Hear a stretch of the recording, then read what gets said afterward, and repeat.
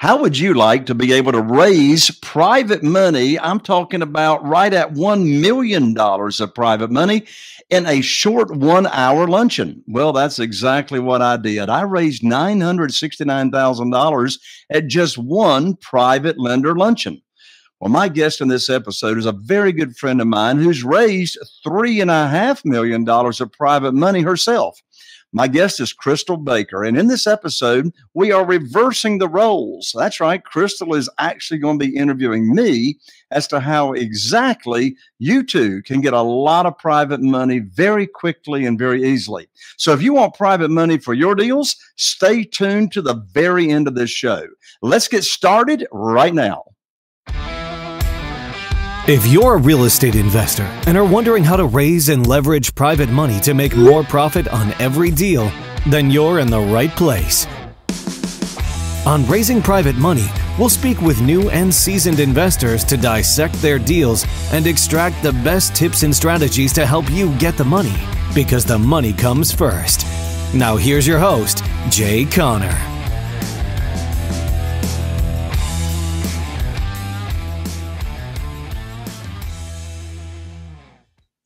Well, I'm super excited because I have the unique opportunity to actually get to interview you, Jay. And so thank you for having me. And I hope that we can share some really great information with all of your guests. The question we were asked is, because there's word out there that you raised $969,000 at one time. How did you do that? Well, you know, Crystal, and of course, you very well know because you've raised millions in private money yourself for your real estate business, like myself. There's so many ways to attract private money. Of course, one way we don't do it is trying to pitch somebody on a deal. In fact, I've never pitched a deal, right, in my life. So what do? We put on our teacher hat, right, and we teach people. So how did I raise $969,000? It was at a private money luncheon, a private money luncheon. And what in the world is a private money luncheon? Well, a private money luncheon is where you invite people to this luncheon. You have a set menu. They're not ordering off the menu and all that. And the purpose of having them there is to teach them about private money, private lending, and to teach them a little bit about self-directed IRAs and how they can use their retirement accounts to also be a private lender. So the event is just wonderful. I mean, what a great way to leverage your time. It takes the same amount of time to teach one person about private money and how it works and what your private, lending program is and that type of thing, versus, having maybe 20 people that you're teaching. So it's a great way to leverage your time, raise a lot of private money very, very quickly, and have it in like a very, very fun environment. Awesome. And it's really interesting because one of the questions that we were given, and so I would want to touch base about this, is they were asking us, well, is it only lunch? So you'd mentioned a fun environment. And so I would want to share that we've actually had, through the teaching of all of your students, the opportunity for them to have events of different kinds. So it's not only lunch, right? You can do some other things. I mean, when I started out years ago, I started using private money all the way back to 2003 to 2009. I was using the local banks, but the world of private money is like changed and transformed my real estate investing business in 2009. And since then, got 44 private lenders now funding our deals. But, I had in my mind for a few years that it was a luncheon to do it. Well, some of the students that you and I coach started saying, well, hey, can't we do this event at, different times or different venues or different places? And so, wow, our students came up with some just amazing ideas, and they've been so successful at it. Some of them, have an evening, like, get off of work on the way home. They'll have like a reception, have some, finger food, etc.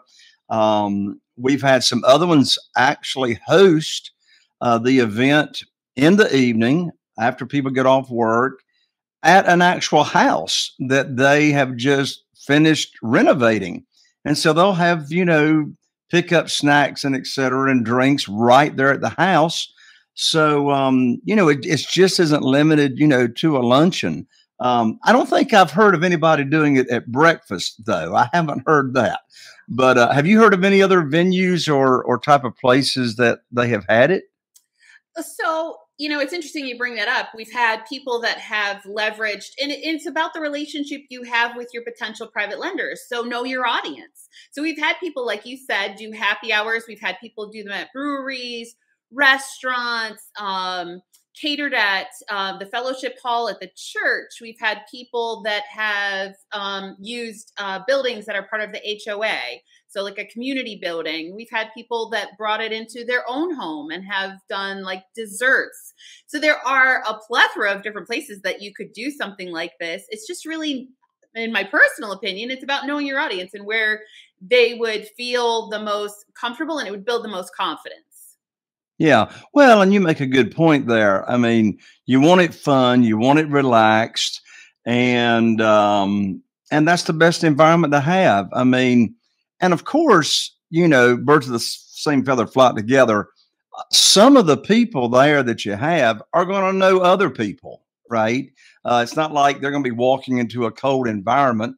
After all, if you have some private lenders already, you want to have 2 or 3 of those private lenders at your event. And there's a good chance those private lenders are going to know each other, right? That's right. That's right. Absolutely. And so you want to make it an inviting environment as well. Like you just said, birds of a feather flock together. So you want them to have the opportunity to interact with each other. So Absolutely. So what does that look like when they show up?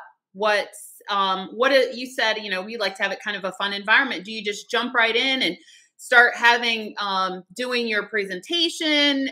How does it look like in terms of setup? Yeah. Well, we definitely want to have what I call a warm-up period. A meet and greet, have some snacks that they can go ahead and start enjoying right away. So typically, we'll spend the first 15 minutes, 20 minutes or so of just people arriving. You always have, 1 or 2 or 3 that's not right there, at the top of the hour when you begin it, particularly if you're going to be having the event, at the end of the day. And so, a little warm up, shake hands, and when you are hosting a private lender event, well, you need to have on your host hat. And what does a host do? The job of the host is to make everyone feel welcome, make everyone, feel comfortable. So obviously you as the host, you're going to be welcoming people as they come in, and you want to be introducing people to other people so that they can be starting conversations with each other during that networking period right up front. Absolutely. And I think you just, you made a key point. Oftentimes I find that people forget that is your responsibility, that you want to warm up the audience with one another as well, doing those introductions, being there to meet and greet. So you don't want to be off ready to prepare to, present a PowerPoint or be off on your own when you should be really interacting with your guests. Absolutely. Well, as I said, the job is to make them feel welcome, make them feel comfortable. So I just want to unpack just a touch, and only for just a moment. We've talked about different types of places that you could have the event. What are your key recommendations about assuring that you've picked the right place for the event, aside from, like I commented, knowing your audience? Well, if you're going to have it at a restaurant, I don't really recommend having that in the back of a Denny's restaurant. I'm probably not going to want to do it at and look, I love Denny's, right? Nothing against Denny's, but I want to have it at a location, particularly if it's going to be a restaurant, at one of the nicer places that I could afford to have the people, because you want to put your best foot forward and let them know that you are really trying to provide something of value. Obviously, the people you invite are not going to be, if it's at a restaurant and it's a luncheon, they're not going to be paying for their own food. You're going to, as the host that's teaching people about private money and self-directed IRAs, you're going to be providing the meal. So, if it's at one of your houses that you have renovated and you want to show that off, what a great place, to have your general contractor, at that. But if it's going to be at a restaurant, put your best foot forward. Like for myself, when Carol Joy and I have a private lender luncheon, we have it over at the Dunes Club, which is right on the ocean front. It's a private club. And so, it gives that kind of exclusivity. However, you may not be a member of a private club. Good chance maybe you aren't. Well, have it at a nice hotel, a nice resort, the best setting that you can come up with. Absolutely. And we do love the Dunes Club. It's lovely. But that being said, that does set a high precedent. But like you said, if it's a location where, one, obviously it speaks to the best that you can, the most that you can afford to do it, but also is a private location where you're not going to be interrupted, a lot going on, or there's all that background noise or activity, so people can actually be engaged with you.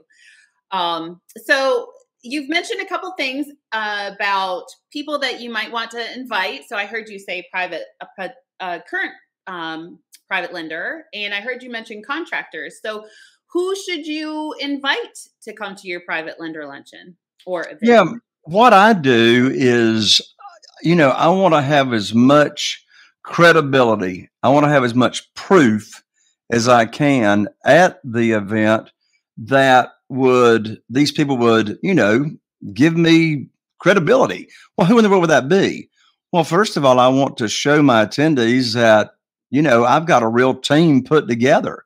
Well, who's the team? Who's on the team? Well, on my team is my realtor that, pulls all my comps for me, lists my houses for me, finds deals for me. So my realtor is going to be there.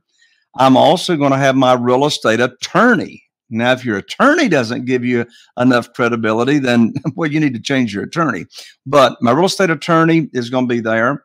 My CPA is going to be there. And I may have some of my team members. If you have an acquisitionist, you might want your acquisitionist there. General contractors, as I mentioned before, current private lenders, if you have any. And, just by having those people there, when I start the presentation, after everyone has assembled and, we've had the warm-up period, for 20 minutes or so, one of the first things I'm going to do up front before I actually start teaching the private lending program, how people can earn high rates of return safely and securely, talking about self-directed IRAs, I'm going to introduce my guests that are on my team. Well, I can assure you, if you have any current private lenders there, after the event, your new potential private lenders that you have invited, they're going to want to talk, right, to your current private lenders. So having that team of, I call it your credibility team, that shows people that you really are in business and you're doing this thing is so important. I don't want to invite just potential private lenders. I want them to be able to interact with, my team members. And here's the people that you want to, back to being a host and having on your host hat. Here are the people that I want to introduce people to. As people are coming in, I want to have my team members right up there with me. In fact, I want to have my team members there maybe 10 minutes early before we've invited everybody else. So that my real estate attorney, to my realtor, my CPA, general contractor, etc. And what a great way to start, that warm-up period by introducing your potential private lenders that you've invited there to your team members. Absolutely. And, you make such a good point, and I really appreciate your sharing that with everyone. You have to build a credibility when you're in spaces, right? And people want to work with people that they know and trust. It's much easier to know and trust you when you're already showing them this whole team of people that work side by side with you. And especially, like you said, here's your attorney right there. So they know that you're not just some kind of fly by night person who's just off doing business in whatever way they, willy nilly, whatever you want to do. You've got an actual attorney right there that's showing, hey, this guy's legit. He does a decent, solid business. So that's awesome. And so we were asked a really great question by one of the individuals that attends your platform as part of your platform for teaching. And they said, well, how does someone that has no experience come off as credible? How do they show competence? So what would you recommend they do if they don't already have a history of investing?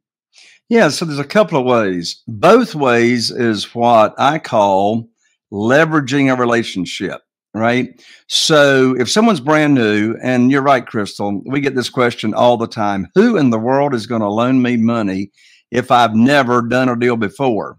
Well, first of all, let me give you the answer to that, and then we'll talk about back to your question, Crystal. So here is what I call a writer downer. The reason someone will loan you money, and you've never done a deal before, is because if you, as the borrower, does not pay them, the property pays them. Now, what in the world do I mean by that? Well, you see, we don't borrow unsecured funds. Now, we can, nothing wrong with it. It's legal, but that's not the way we do business with our private lenders.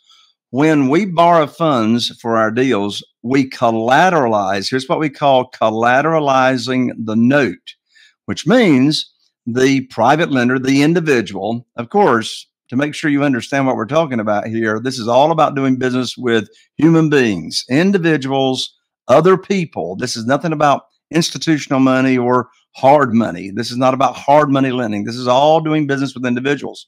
So when you're doing business with them, we want to back their note with the real estate that we're buying. So how do you leverage a relationship? Well, if you're working with someone, say like myself, and we are in business together, whatever, then you can leverage our relationship. You can say, somebody says, well, how many deals have you done? Well, you can honestly answer that question. Well, myself and my business partner, Jay Connor, or whoever it is, he's rehabbed over 450 houses, right? If you're doing, you can joint venture with someone right there in your local area. And what I mean by that is, one thing you should be a member of is your local RIA, your Real Estate Investing Association. Get involved in your local Real Estate Investing Association, volunteer, right? Well, when you are networking with people at your local RIA and you learn that someone has been, doing deals, well, you can offer to joint venture with them by saying, you know what, I know how to raise private money. Would you mind us joint venturing on a deal? And what I can bring to the table is the money and the funding. In fact, Crystal, we have a student and his wife, Eric and Erica. They just bought an apartment complex on a joint venture because they had learned from us how to raise private money. So leveraging your relationship with someone else, if you're new, that is experienced, is a great way to have immediate credibility just by talking about them being your business partner. Yeah, absolutely. And so I want to point out a couple of key things that you said. And one is that we collateralize these notes, right? So you're not just borrowing private money and saying, sure, we'll get it back to you. You're actually giving them an equity cushion by collateralizing it to the property. So that is one key thing, and certainly differentiates the way that you teach the program vice a lot of other people that are out there that are working in private money. And so that gives you a lot of credibility from the very get-go. And then on top of that, like you said, you can leverage these relationships. So when you are working with someone like yourself, when you have coaching students, they have that right to say, hey, I'm in partnership with you. So they can, and I tell them when I'm working that one-on-one coaching them, I explain to them that, they have the great opportunity since they work with you that they do have that relationship. They can call us at a moment's notice. They can ask you for help. So it isn't like they're out on their own, and that's not true. So it's really leveraging that relationship. You're right, Crystal. I tell you, Crystal, I know you know, but someone listening may not know. I'm so excited about this private money guide that I recently finished writing, and I want to give it away for free. And this private money guide will put you on the fast track to getting funding for your deals and never miss out on a deal, just like I haven't and like Crystal hasn't for, a long, long time. And the name of this guide, you can download it for free. The name of this private money guide is 7 Reasons Why Private Money will skyrocket your real estate business and help you build incredible wealth. This will get you started on the fast track for getting private money and funding for your deals. And listen, if you've never raised private money or you have raised some, you want to get this private money guide. You can download it for free at www.jayconner.com/money guide. That's all one word, money guide. Again, that's www.jayconner.com/money guide. And you know, Crystal, we've been working together for a number of years just for the fun of it. Share with our listener, how much private money have you raised? I have a little over 3 million in private money at this time. Yeah. And are you having the same trouble I am? And that is, you got more money available to you than you can use. Yes. In fact, I think you and I have had this conversation that during all the events of the last couple of years, it's really skyrocketed, even in comparison to before. We have people seeking us out. Yeah. And you know, and the deal is, as you and I have talked about time and time again, you know, none of this is chasing, none of this is begging, none of this is selling. It's all about putting your teacher hat on. What do I mean by that, Crystal, when I say put your teacher hat on? So you have really crafted a unique approach, and that is you're teaching people how they can invest their funds at very high rates of return safely and securely, typically tax-free. I may have practiced that a time or two, not for this podcast, but for an introduction. But the truth of the matter is that all of the materials are teaching materials. So it's looking for that opportunity to truly teach somebody what options are available to them that they don't previously know. Most of the general public has no idea that this is a possibility. And so until you or someone that you've taught teaches them, they will not know. So rather than going to someone and saying, hey, I've got this deal or I need this money, it has nothing to do with that. You're just showing them a possibility, teaching them about what's available that they would never know. And then they have the opportunity to opt in and say, oh my goodness, that's something that looks like it would be good for me, because who couldn't benefit from investing their funds and making that kind of money? Exactly. And you know, someone may be asking the question to themselves, well, how do I learn what to teach them at this event? What is the private lending program? Well, again, by downloading the private money guide that I just told you all about, that will get you started. So, you know, we have like a 20-point checklist teaching people what the program is. We do this at the events. And you would want to use it as well if you're just visiting one-on-one with someone or you're at a networking event. But you know, what interest rate, you know, do we pay? And by the way, that's another big thing right there, isn't it, Crystal? I mean, we get to make the rules. We get to make the rules in this world of private money. The private lender's not setting the interest rate. They're not setting the term. It's like 180 degrees. In Kentucky, they call it a 360. You went too far if you went 360. It's a 180-degree turn from borrowing money from the banks, because when you borrow money from the banks or hard money lenders or brokers, they're making the rules. They're setting the interest rate. They're setting what's the maximum loan to value. But in this world of private money, we as the borrower teaching other people, we set the whole program, right? We even have a way for them to get their money back in case of an emergency prior to the term coming due. So, you know, it took me a little bit of time to get that whole concept wrapped around my head. I mean, we never bring any of our own money to the closing table. It's like, it's all really, private money is all a no down payment transaction, meaning it's not of our own money that we are bringing to the table to, you know, purchase the property. The private money lender is funding all of it. And Crystal, don't we always bring home a big check when we buy? How does that work? And it was funny you were saying that, because that's exactly what was running through my mind at that moment, is we always borrow more than we need for the transaction. And the reason we do that is not because we just want to borrow all this excess money and it's not such a good idea, or that we're leveraging the client. We're just still staying within the parameters that protect the client, but it makes sure that we have money to get our rehab done, to pay for carrying costs, and whatever else you might need to do with it. So you're leveraging the property and the equity in the property to borrow more and actually get that money that's excess cash to close. I love it. Back to you, Crystal. You're the one with questions today. Yeah, absolutely. I want to say one thing. I love that you share the private money guide and that it's free to people, because one of the things that I love about you is you're always about giving back. So make sure that everybody is watching. I just want to share with them, please make sure that you take advantage of that, because that's really what Jay's about. He has a servant's heart. He's giving back. So I love that you're doing that for them. So I wanted to ask you at least one more question. I'm not sure how much more time we have, but one more key question I want to kind of dig down in that we were asked, and that was, well, what in the world happens after this private lender event? So you know that you got there, you opened it up, you had some interaction, you got them all warmed up, and then we know that you presented your private lending program to them. But what happens when it's over? Well, here's a writer downer. Have you ever heard me say the money is in the follow-up? The money's in the follow-up. So what happens after the event?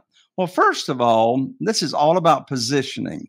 So these people that were invited or are invited to your event, you're asking them for their help. That's up front. You're asking them for their help as far as, hey, I need you to help me have a successful event by attending. And, you know, Crystal, have you not heard more than once, our student will have an event planned.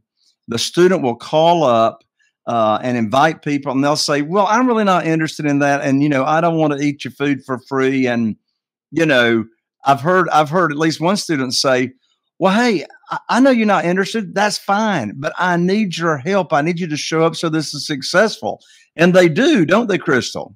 They do. Well, people want to help other people, and you teach this. And there's actually a study out there that was done that says people who help other people actually like those people more. So if you're not asking them to do something complicated, you're feeding these people. That's not complicated. You're giving back. So absolutely, people will show up. And then amazingly enough, turns out once they hear the information, they're interested, right, Jay? Exactly. I mean, I've heard students say this time and time again. I'm thinking of one in particular that, you know, she actually said, look, I need your help. I need you to come anyway. And she ended up being, you know, a private lender, after the event. So what happens after the event? Well, we're going to call them up. We're going to thank them for attending the event. Thank them for, you know, helping you out by coming to the private money event. Ask for their feedback as far as, well, can you give me some advice on how I could have made the event better, right? And, you know, I'm thinking of one particular student of ours, Crystal, that says when they do the follow-up, they don't even ask them if they're interested. The attendee is automatically going to tell you if they're interested or not after you've thanked them for coming and asked them for their feedback, right, Crystal? Absolutely, because this is a great opportunity for them. So if they already have that warm connection, you're not making them come find you. You're reaching out and saying, hi, you know, how did it go? What'd you think? This opens the door for them to just share where it is that they are. Oh my goodness, I'm really interested in that. How do I get involved? Exactly. So, yeah, I mean, the private money event, great way to leverage your time. I've raised, you know, almost $1 million in private money just doing one of these events. And so I just can't encourage you enough to have your own private money event, just like Crystal, just like myself, just like, you know, our other students have all across the nation. And again, how are you going to do that? Well, you're going to get started by downloading the private money guide at jayconner.com/money guide, and they'll get you started. Crystal, how fun has this been for somebody else to ask me questions and instead of me doing all the interviewing? Thank you for joining me, Crystal. My pleasure. Thank you for letting me pick your brain. Absolutely. Well, there you have it, my friend. Thank you for tuning in and joining us here on Raising Private Money. And guess what? I need your help. Yes, I need your help. So how can you help me? Well, first of all, I really appreciate you liking, sharing, and subscribing. If you happen to be watching on YouTube, be sure and click that bell so you don't miss out on any notifications of upcoming Raising Private Money podcasts. And in addition to liking and sharing and subscribing, how else can you help me? think of one person, a family member, a friend that you believe, a fellow real estate investor that could really take advantage and have value in listening to this episode. Share this episode, and I will appreciate you so much. So that wraps up another episode of Raising Private Money. I'm Jay Conner, the Private Money Authority, wishing you all the best. Here's to taking your business to the next level. And we'll see you right here on the next Raising Private Money. Are you feeling inspired by the knowledge you gained in this episode? Then head over to jconner.com/moneyguide. That's jconner.com/moneyguide and download your free guide that shares 7 reasons why private money will skyrocket your real estate investing business right now. Again, that's jconner.com/moneyguide to get your free guide. We'll see you next time on Raising Private Money with Jay Conner.